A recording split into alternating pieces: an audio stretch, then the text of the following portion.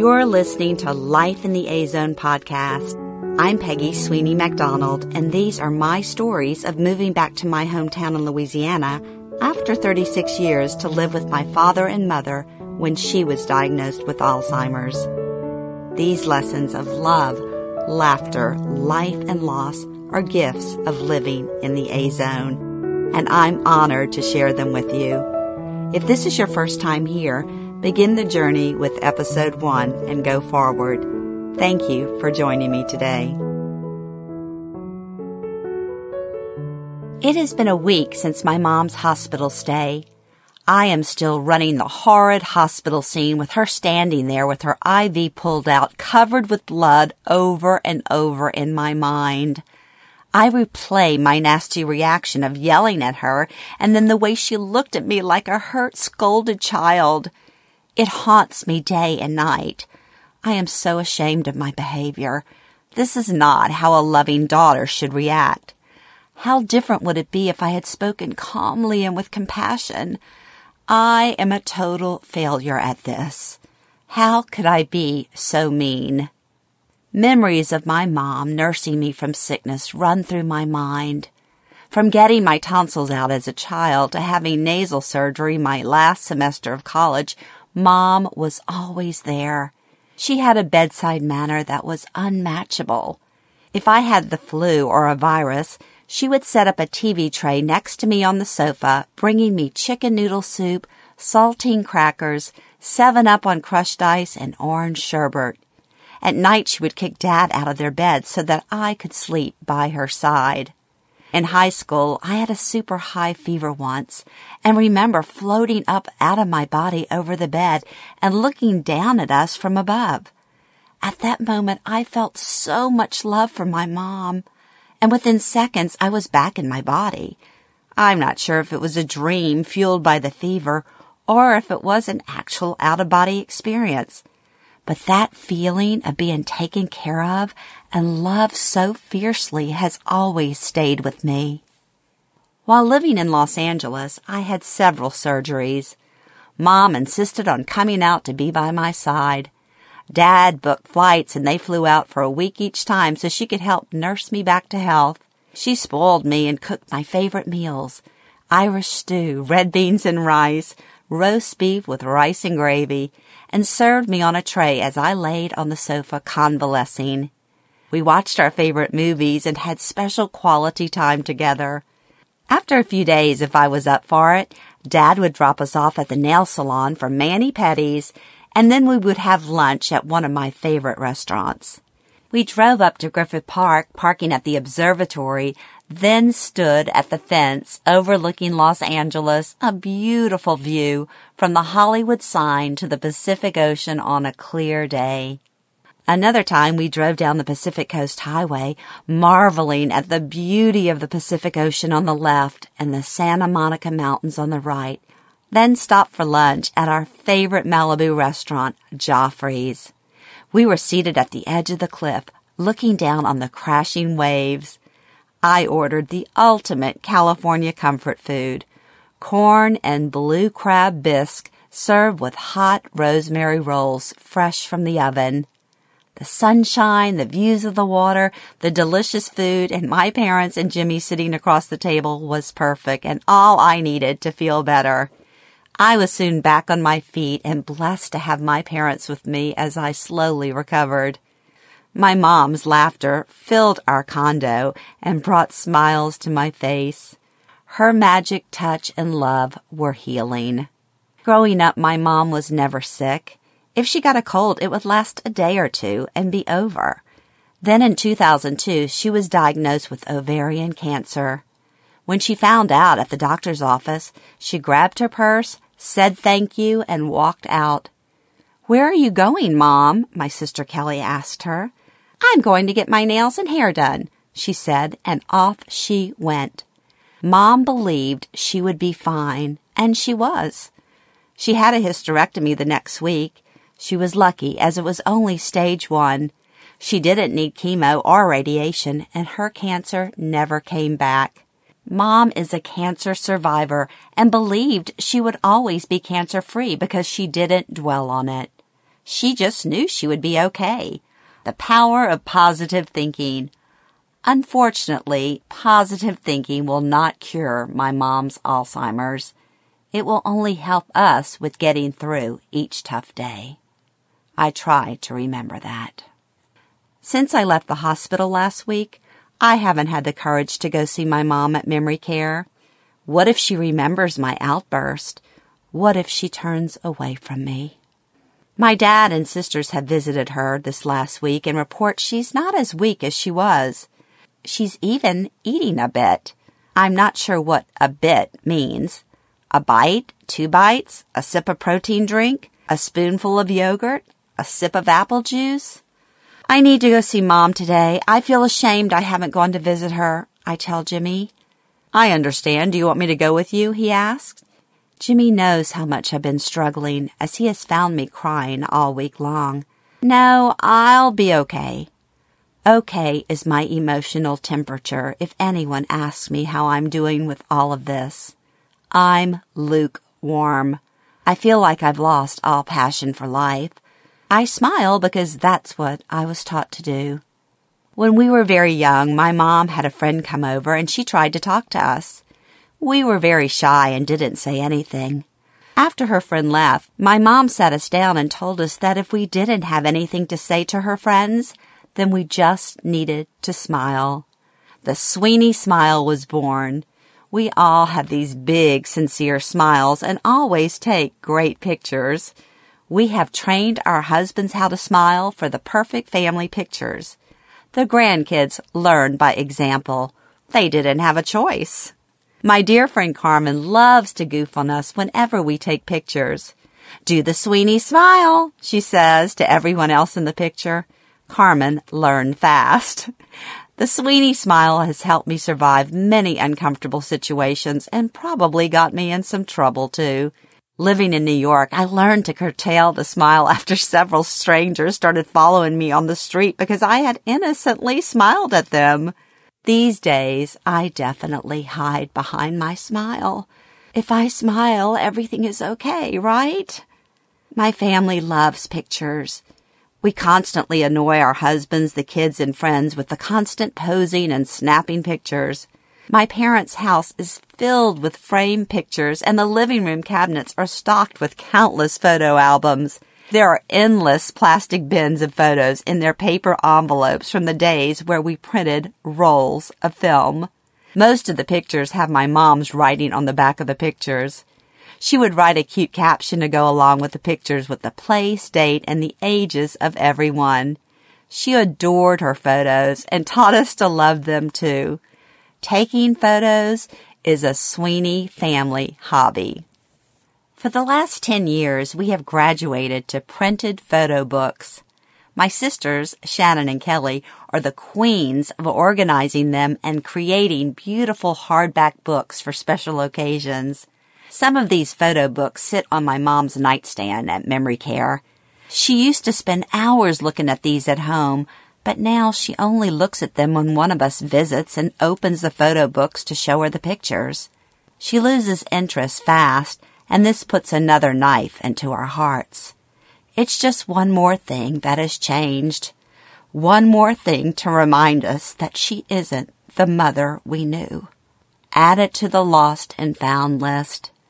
The lost list gets longer, but we will never be able to check off found. All the beautiful qualities of our mother are fading away. My favorite photo book is the one from her 75th surprise birthday in New Orleans. It sits on the coffee table at home. We didn't bring it to her memory care apartment. I should bring it today. Maybe it will spark better memories for Mom. Maybe it will spark better memories for me. I grab it off the coffee table and then walk out the door. Driving across town, I pray, "Please, God, give me the strength to get through this visit with my mom. Please let her be happy to see me. Please let her recognize me. Please help her eat today. Please help her talk. Please don't let her die. We aren't ready. I'm not ready." As I enter the memory care, Mom is sitting with a group of Alzheimer's patients around a table. Dina, who's one of my favorite caretakers, plays music on her cell phone, singing along to oldies but goodies. Dina stands and gives me a big hug. I adore her, and Mom does too. Her bright energy is a shot in the arm. "Hi, Mom. How are you today?" I smile, and she smiles back. She seems happy to see me. Maybe she's forgotten the hospital incident. I sure hope so, as I want to put it far, far behind me.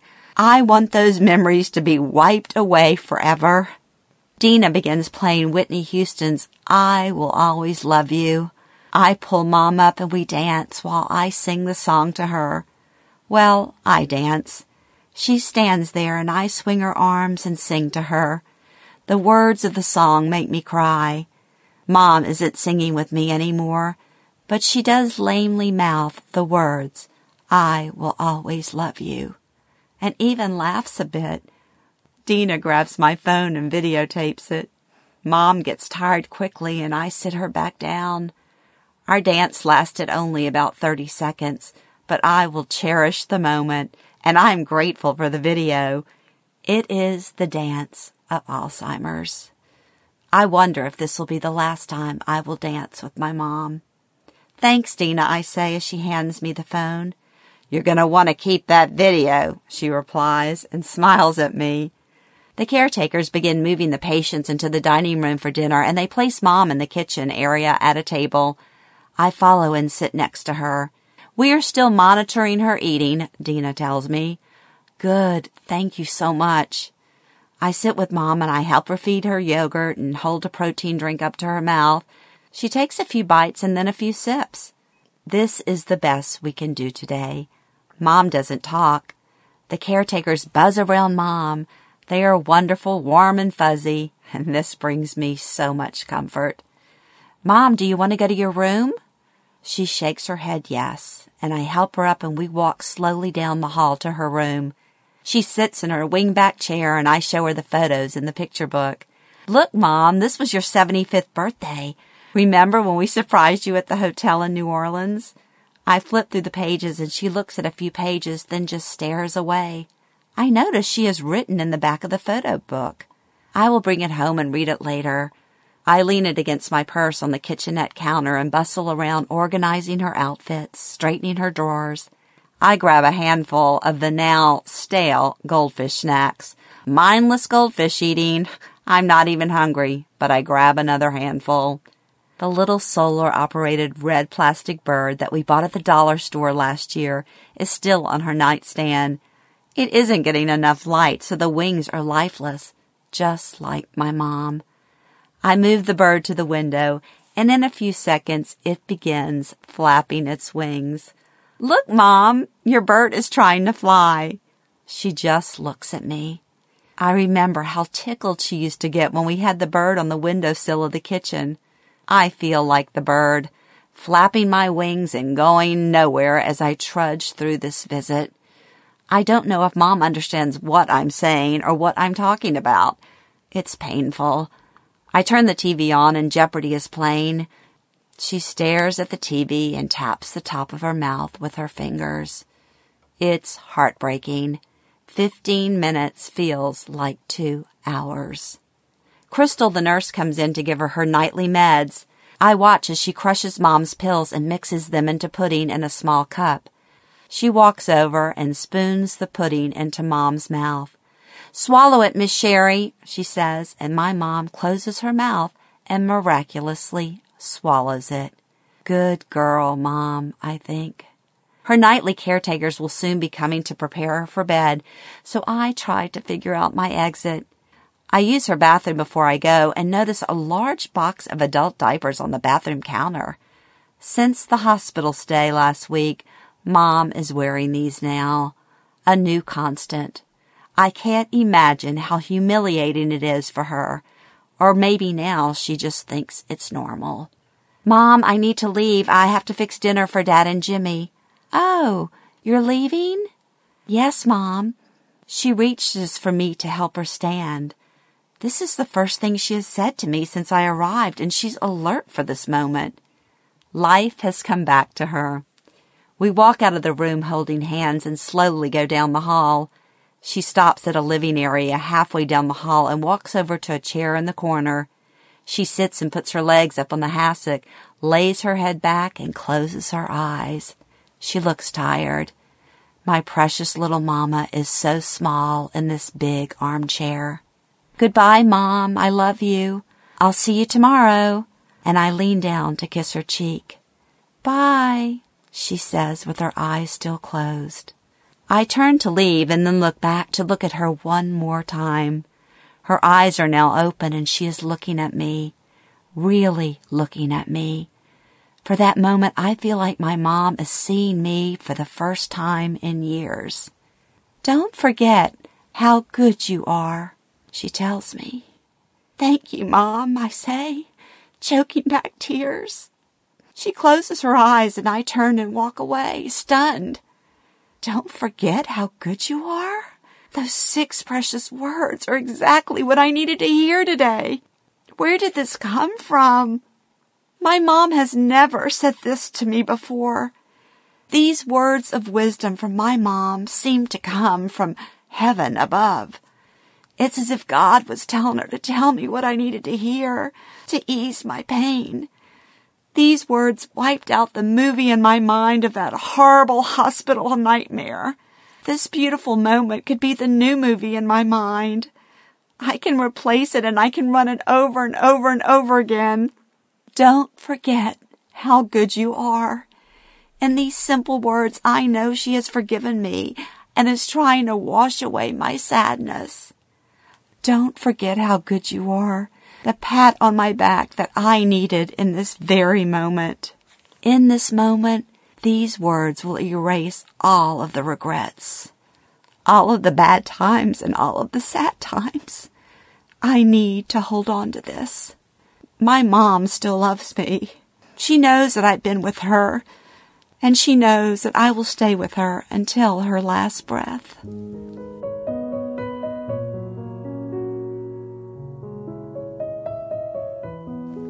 That night at dinner, I tell Dad and Jimmy what happened. They smile knowing I needed the validation. After dinner, I pull out the picture book to read the back inside cover filled with my mother's beautiful handwriting. Dad sits with me in the living room, and I read it out loud. This is my mom's story of her 75th birthday in her words. Friday and Saturday, October 5th and 6th, 2011. My 75th birthday was a real surprise. Miles said he was taking me to New Orleans and we would stay at a new hotel close to the French Quarter. We arrived at 3 o'clock and went to our room. Miles went down to get us a cocktail. He came back and told me no cocktail service until later. We waited and watched a little TV and then went downstairs to the lounge. Still no drinks yet, but we talked to some of the people sitting next to us. I then suggested we just walk to the French Quarter and buy our own drinks and snacks. There's a bar at every corner. It is the French Quarter, right? Question mark, question mark, question mark. Miles then told me he had a business call to make and was gone for a little while.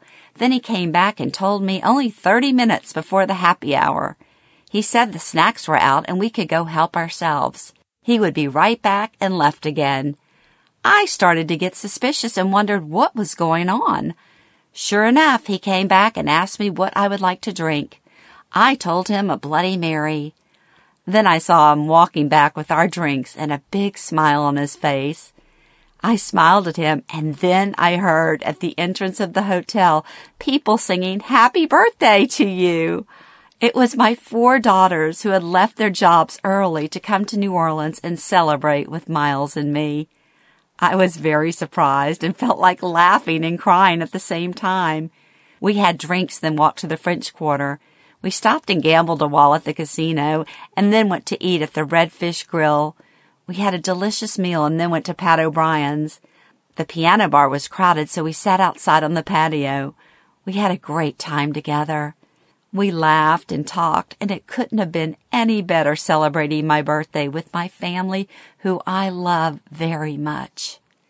The next day, we went for beignets at Café Du Monde for breakfast, then had a delicious late lunch at Commander's Palace before driving back home to Baton Rouge. I really appreciated all of my surprises. It will be a birthday I will treasure, even though I turned 75. Thank you to my precious husband for planning this surprise with my wonderful daughters. I am a very proud mother of all 4 of my girls. You are the best, and I love all of you very much. I hope we can do this again in the future. Love, hugs, and kisses, Mom.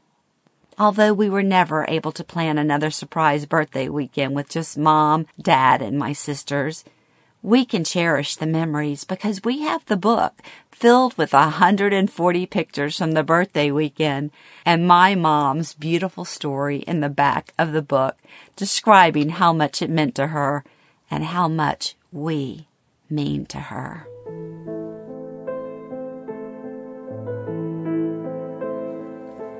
As my mom's life winds down, what do I need to tell her before she's gone?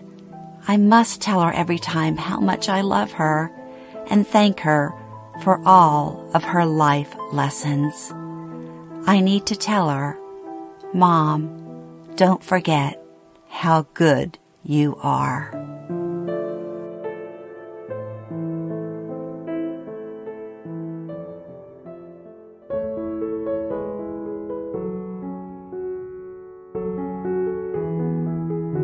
Thank you for joining me for Life in the A-Zone. Look for new episodes each Wednesday. Please share, subscribe, like, comment, and follow on Facebook, Instagram, and Twitter. To join my mailing list, go to lifeinthea-zone.com and check out my best-selling book, Meanwhile Back at Café Du Monde, Life Stories About Food, at Amazon and Barnes & Noble.